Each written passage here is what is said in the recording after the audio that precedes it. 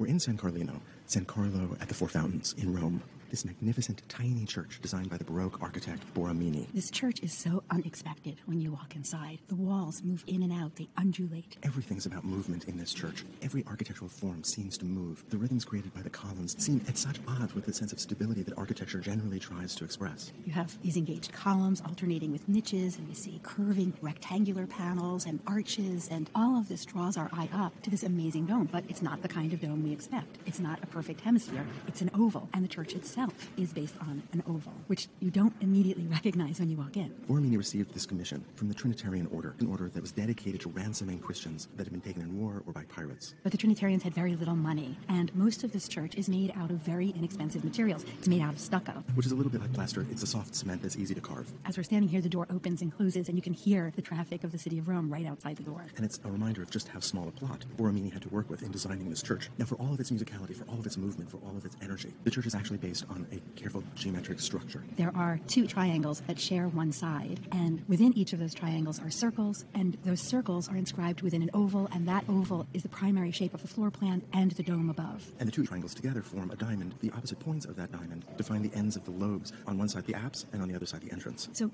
we have this feeling of movement, of a space that is difficult to understand. But the importance of geometry becomes apparent when we look up to this marvelous lobed entablature. Above that, we see these arches that stretch and deform as they span this complicated shape. Above that is a dome. We see hexagons, octagons, crosses, and at the very center, another oval. And at the very top, we see a dove within a triangle, a symbol of the Holy Spirit, part of the three-part nature of God, which couldn't be clearer set within that triangle. And of course, the order that commissioned this, the Trinitarians, focused their devotion on the Holy Trinity. The light in that lantern reads as supernatural light. When you stand in the center of the church, you don't see those windows, but it looks as though light is pouring down to the earthly below from the spiritual, divine, miraculous source. So the whole church is a metaphor, the complexity in the lower section of the church, reaching a clarity and perfection as we look up towards the heavens. Well, this idea that a divine geometry underlies what seems like the kind of chaos of the earthly, the idea of God as the divine geometer. And just before this church was built, Johannes Kepler wrote about how the universe was structured by the laws of geometry. And so we get a sense of the movement, the chaos of the earthly, but underlying that,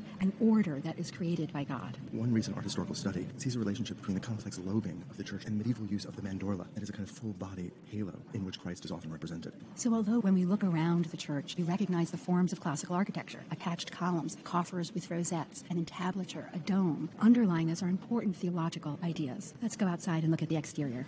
We've stepped outside into the heavy traffic of Rome, looking at the outside of San Carlino. It could use a cleaning. And just like the inside, every architectural element on the exterior is in motion. Four large columns stand in front of a surface that undulates inward and then outward and then inward again. So you have this concave, convex, concave undulation. And above that, we see three concave spaces, although the central space projects outward because of the medallion held aloft by angels in the center. Just look at the entablature and the cornice above it. It's as if it's the waves of the ocean. And the columns function almost like pivot points that allow the building to move in and out. You know, we think about representing movement in sculpture with something like Bernini's David, but here Borromini takes on movement in architecture.